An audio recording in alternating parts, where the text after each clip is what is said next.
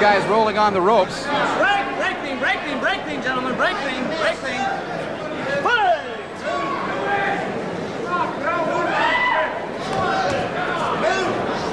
And Lewis having a tough time getting his front leg in because Wallace is so quick with his front leg that when Lewis does move across there, it just kind of just hangs up. And again, a nice spin move by Wallace puts Lewis into the corner, and Lewis with his strength turns it back around as we are at the 10-second mark left in round 6. And another low kick there by Wallace as Lewis rushing in, didn't give him a chance to throw the kick. And as round 6 comes to an end, John, we are looking at Dennis Alexio. Alexio, of course, the heavyweight champion in kick, ISKA. Daryl Hennigan, his opponent, FFKA. And these two will go for the undisputed heavyweight championship here in just moments. One more round left in the Wallace-Lewis fight. This next one should be a banger. I tell you, Dennis Alexio has had a lot of reservations about this fight. He is very nervous about fighting Daryl Hennigan. Daryl Hennigan with a lot of reach on him. He moves well, he kicks well, he's not afraid to fight.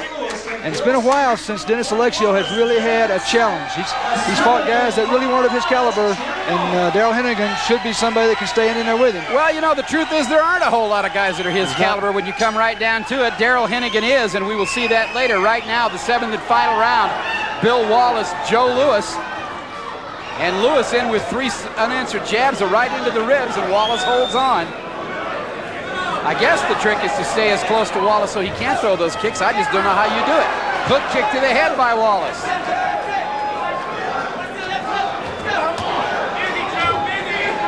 Good jab then by Wallace as Lewis moves across. You know, Lewis having to be so conscious of that front leg that sometimes that left hand will just slide right in.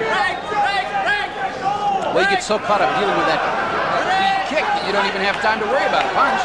Wallace complaining about his own low shot there. He got whacked in the low. Both of them traded out, I think, in this fight on low blows. And again, that hook kick there, landing more on the shoulder than anything, as Lewis has Wallace pinned on the ropes and is scoring in there.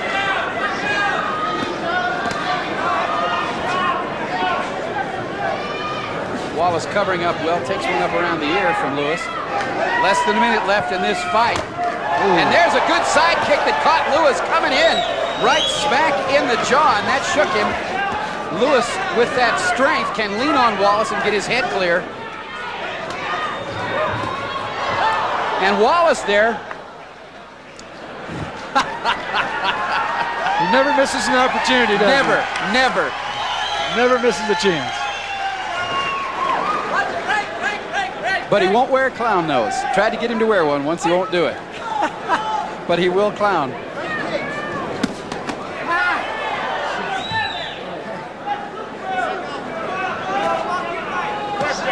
Lewis a little bit upset with himself. He got caught with that kick as Wallace snuck it in on him. We're under 5 seconds in this fight. That's it. Wallace closing with a flurry into the belly. And again, there you have it. Bill Wallace and Joe Lewis, two of the great legends in this sport. Again, Joe Lewis, the man who started this sport. Bill Wallace, Wallace is trying to pick up Joe Lewis and can't really do it. There are 33 pounds of weight between these guys, and the crowd is on its feet in appreciation of these two great athletes at the ages of 45 and 46 who have come in here and put on a show that anybody would envy.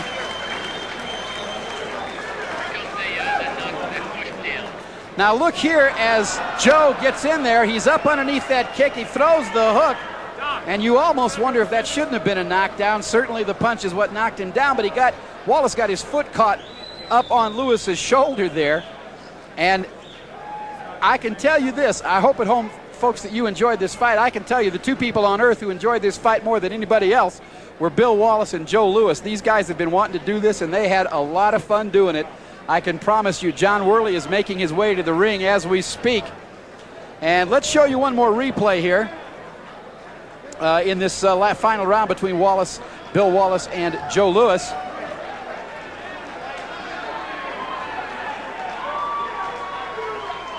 And again, you can see John Worley in the ring there getting the fighters together. He's going to talk to both of them. Here's Wallace in the gray, that head kick. And that hook kick into the jaw, and Louis mad at himself because he got caught with it. But a nice hook kick with Wallace. He throws that leg up there and he pivots it off the knee. The thigh really doesn't move that much, but he flips that leg around off of the knee pivot, and he's very, very good at that. Let's go up to the ring now. Well, we're having a little difficulty here. We're just about to go up to the ring and talk to both Joe Louis and Bill Wallace.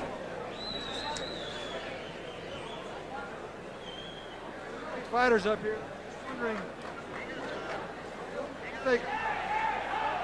All right, ladies and gentlemen, we have your decision. George Thatch scores the bout 67-67 even. Judge Buten scores the bout 67-66 in favor of Wallace.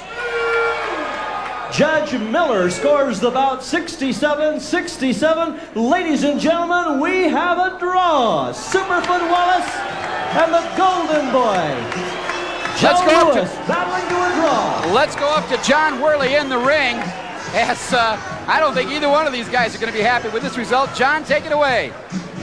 Like the decision? Yeah, well, we were holding back a little bit too much. We're sorry for that.